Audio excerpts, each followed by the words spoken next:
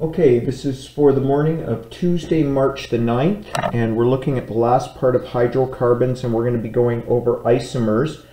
Wanted to show you something quickly first. If you have a carbon chain C5H12, this means that it's all single bonds. And how do I know it's single bonds? Anytime that the hydrogen number is twice the carbon number plus 2. So 5 times 2 is 10, plus 2 is 12.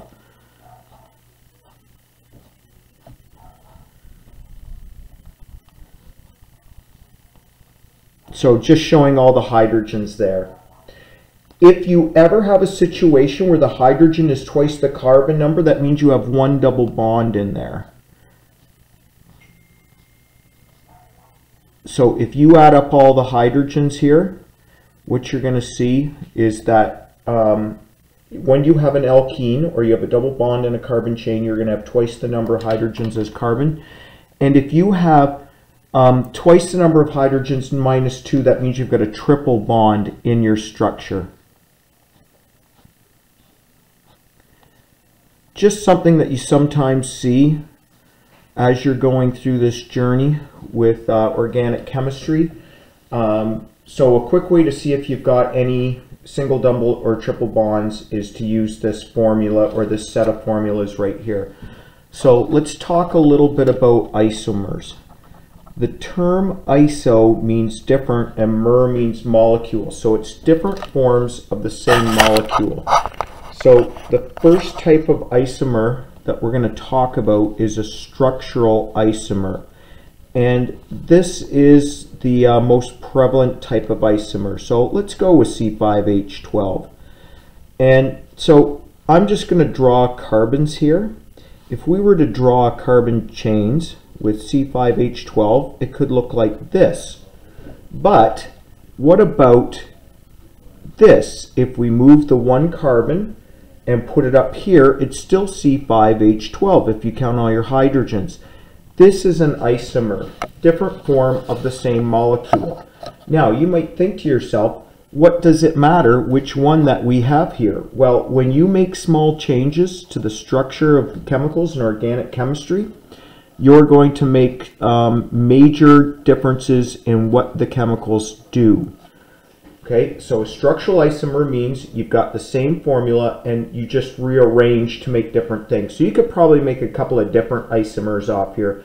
You could probably do a 2,2-dimethyl propane in here.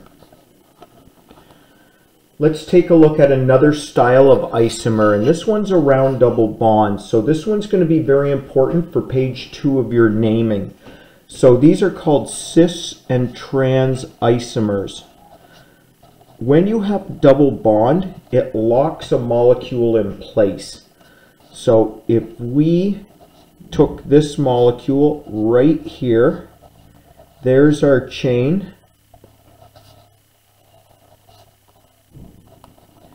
Because both branches are going up, cis means same.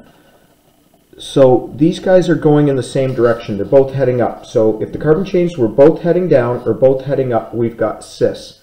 So just name it the way you would normally name it. 1, 2, 3, 4, 5, 6, 7. So we've got a heptene. The ene is on the third carbon. And once you're done naming it, cis. So how would that look if it was trans? Trans will tell you that it's going in the other direction. Okay, where cis is same direction, trans is different direction. So the carbon chains could be going like this or like this. One is up, one is down. Where here both are up. So this would be once again 3-heptene, and this would be a trans structure that we're talking about. Make sure that you've got a dash anytime you've got a name to a number here. These are more important in your life than you might understand.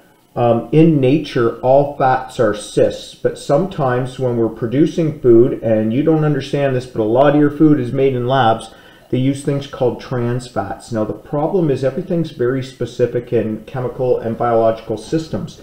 So where we have enzymes that could break these down for energy, we can't break these trans fats down, which leads to obesity and can also lead to autoimmune diseases where the body attacks itself. So this one here is the big one. So this, when I say it's the big one, I mean when you're doing the naming sheets on the second page, there are some examples of some cis trans in there. So basically what I would ask you to be able to do is recognize the difference between cis and trans. Know it's around double bonds, not single or triple, but around double bonds. And note that you have to put cis or trans out front when you do it. Every time you have a double bond, it doesn't apply. On a test, I'll let you know if you're doing cis or trans structures. So I won't have a question where I'm not saying, make sure you label this as cis or trans. The last type of isomer I'm going to talk about very quickly is an optical isomer. So an optical isomer is going to be around carbon, and it's a mirror structure. So I'm just drawing a cartoon to show you what I mean by a mirror structure.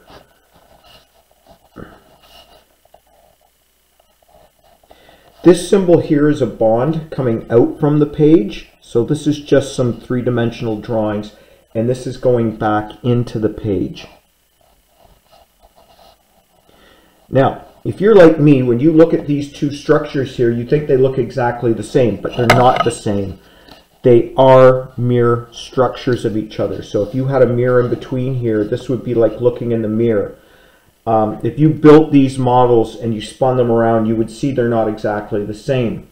So optical isomers are really important in pharmaceuticals, because if you don't get your pharmaceuticals correct, you got a problem. So there was a drug that used to be used for pregnancy, and it was called thalidomide. And basically this drug was awesome because it stopped morning sickness. It worked really well. And morning sickness, don't underestimate it. Lots of people get hospitalized with dehydration, and it's not good for the developing child either. But what happened was the drug company was making the wrong form of the thalidomide. They were making its mirror image. So babies were born with major deformities. So the legs and arms weren't developing properly there. They were able to fix the problem, but after that point, nobody wanted to take this drug thalidomide because of the damage they thought it might do to the developing fetus. So this is just an example of where isomers are important. Folks, recap. Make sure you understand formulas and what it tells you about single, double, triple bonds. This will be the most important one by far for what we're doing. You won't have to name optical isomers. You won't have to name structural isomers. You're going to have to be able to name and draw cis and trans isomers.